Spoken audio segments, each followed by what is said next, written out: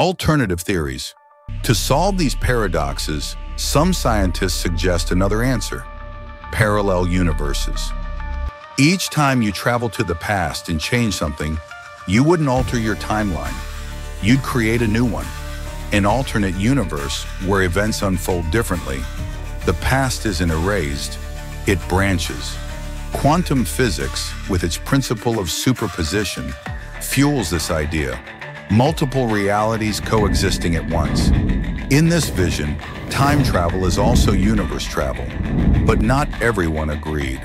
Stephen Hawking defended the chronology protection conjecture, that the universe itself would prevent travel into the past, almost like a cosmic guardian protecting the timeline from being altered. And yet, others suggest black holes may hide bridges in time.